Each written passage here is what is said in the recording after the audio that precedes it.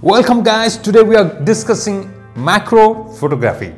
Have you heard a term called macro or micro? What is the difference? Extremely small, and it can be seen only with a microscopic device. That is micro or microscopic. When it comes to macro, you are seeing extreme close-up of things which you can see with your naked eye. Example, if you happen to see a fly or an insect or a honeybee, you can see with your naked eyes, but you can't see its features and profile. So when such things are photographed to a life size, we call it as macro. Now there is an important question. What is meant by life size? For this, you have to understand 1:1 reproduction ratio. Let me explain to you in detail.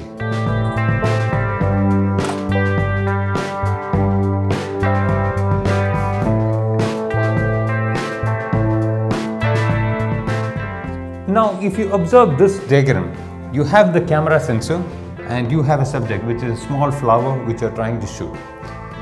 Imagine your sensor size is 10 millimeter and you are shooting a flower which is having a width of 10 millimeter.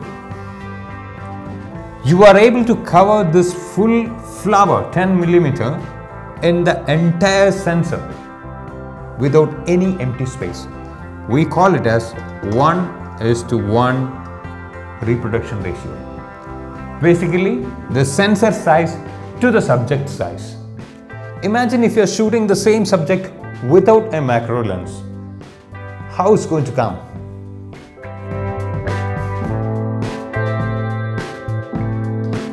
In this scenario, we got only 50% of the sensor covered with the flower. We got empty space in the image on upper and lower side. It is not 1:1 ratio. This is going to be 1:2 ratio. Half of the size. This is not a macro.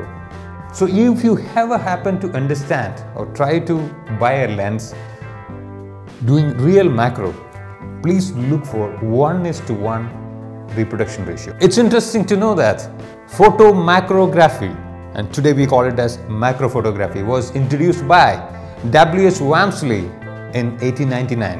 Lens is the most important device to bring 1:1 reproduction ratio. By this time you would have got that point. Now let me share with you 4 important aspects or techniques which can bring macro photography to your photography photo. Extension tube. This is the tube. It looks like this, and this is going to be fixed between your lens and camera sensor to extend the size. With that, you can achieve macro photography. Second method, placing an auxiliary lens or a macro filter in front of the lens. It looks like this. This is another interesting method or a convenient method for you to make your existing lens convert into a macro lens and do an amazing macro photography. Third method, the most professional method to do amazing macro is with a dedicated macro lens.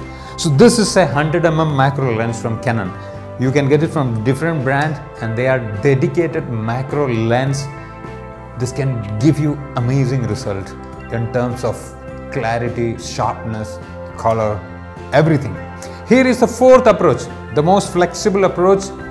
We can call it as a Jugard way. Lens reversal technique. The existing lens, you reverse it and you can shoot macro photography.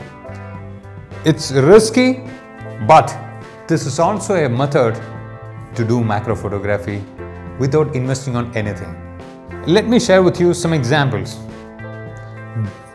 These shots are done by my students. Look at this shot. This is done with an auxiliary close-up lens. You can still do an amazing job with little investment. It's really amazing to do macro photography. Look at this image. This is another example where he has used extension tube. This image is shot with a dedicated macro lens. If you're a mobile photographer, you have auxiliary lenses available as an attachment to your mobile camera, and you can do macro photography with your mobile as well. Now we have got a new arena in photography to practice. I will see you next week with a very interesting video. Till then, goodbye guys.